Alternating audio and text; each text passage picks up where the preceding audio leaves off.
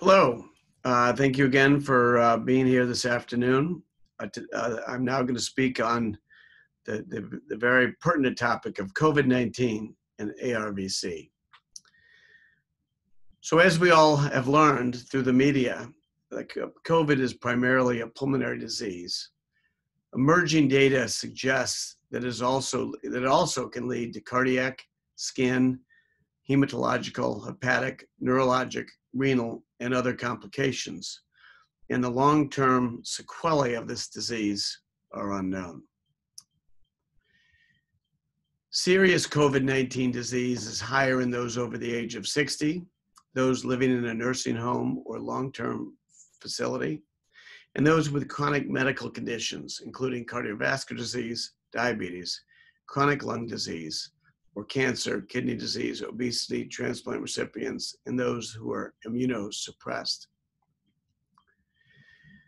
Now, there recently was a nice paper put together by the University of Pennsylvania that I'd like to review with you.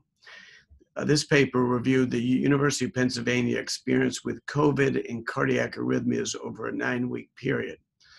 So this was in the springtime. There were 700 patients admitted to the hospital with COVID. Their average age was 50, 45% were men, and 71% were African Americans. 11% of those who were admitted required ICU level care. Now this slide shows the overall characteristics of the patients in the first column shown here. And this shows the patients in the ICU and the patients not in the ICU. And you can see of patients in the ICU, the average age was 63, whereas those not in the ICU, the age was 48.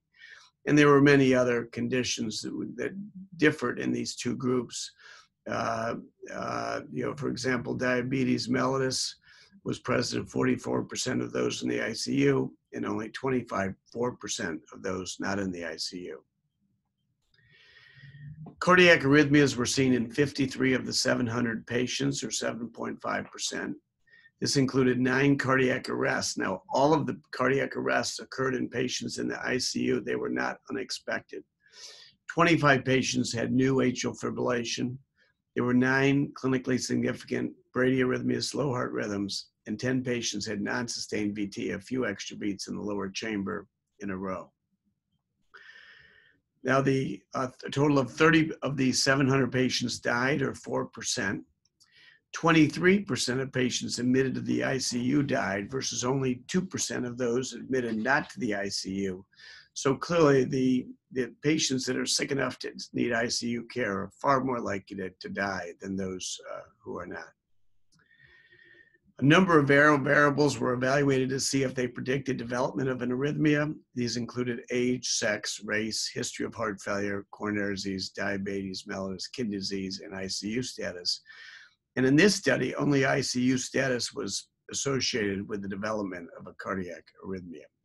So to summarize this study, cardiac arrhythmias are uncommon in COVID patients. Less than 5% of hospitalized patients developed a cardiac arrhythmia. AF was the most common cardiac arrhythmia, and the best predictor of a cardiac arrhythmia was being sick enough to be in an ICU. So the question I think all of you are thinking about today is ARVC considered a high-risk group? And I'll tell you that we, the ARVD program at Johns Hopkins, don't think so. Very few ARVC patients have reported being infected. We know of several, and they've all done well. They've had mild symptoms. The potential for an increase in arrhythmias,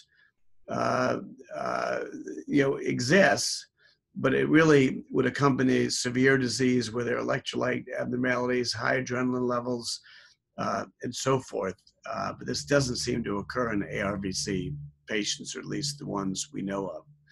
I mean, obviously, if you're a patient with severe ARVC who has heart failure, and is elderly, well, then, of course, you are at increased risk. But for the average ARVC patient who's generally young, not overweight, and not having heart failure, we don't consider the ARVC to be a risk factor for a bad outcome with COVID. Is ARVC considered a high-risk group? Again, as I mentioned, we're really concerned with those with very severe disease, specifically heart failure, and those that are either elderly or very obese. So what can you do as the ARVC community? What can all of us do? Well, as the ARVC community, if you should continue to do regular doctor appointments. This isn't a reason not to see your physician. Continue to take your prescribed medications. Protect yourself by social distancing and good hand hygiene. Get your flu vaccination. Wear a mask. Avoid large gatherings. And reach out to your primary care provider should you feel sick, and particularly if you have a high fever. The treatment regimens, I think all of us hear about on the news, where there's obviously a number of treatments that have been shown to be effective, including steroids. Another treatment is remdesivir, which is one of the treatments that the president got. There's also plasma from patients who've recovered from the disease. So there's lots of research going on. And if you look at how these patients are doing, I think the disease responds much better to treatment now than it did in the spring when we heard of all the huge numbers of people dying of the disease. I think we have a much better handle on how to take care of these patients. Things like being on a ventilator on your stomach, for example, is one of the things that is shown to be helpful in improving pulmonary function and helping patients get through this condition.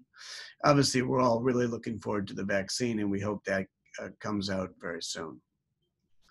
Again, treatment, there are many treatments under evaluation: antiviral agents, immune-based therapy, blood-derived products, this COVID-19 convalescent plasma, immunoglobulins, steroids, and so forth. There's some adjunct therapy that's been shown to be useful. Vitamin C can be anti-inflammatory.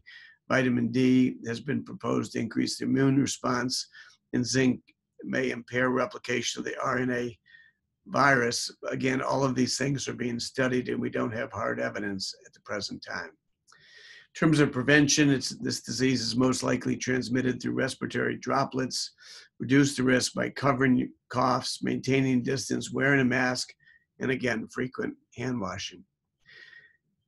If you have been infected with COVID-19 or exposed with COVID-19, we want to keep up to know what's going on with you. Please contact Krista and let her know how you're doing, how you got through it, because we're continuing to keep in touch with the ARVC community so we can share any important new information with all of you.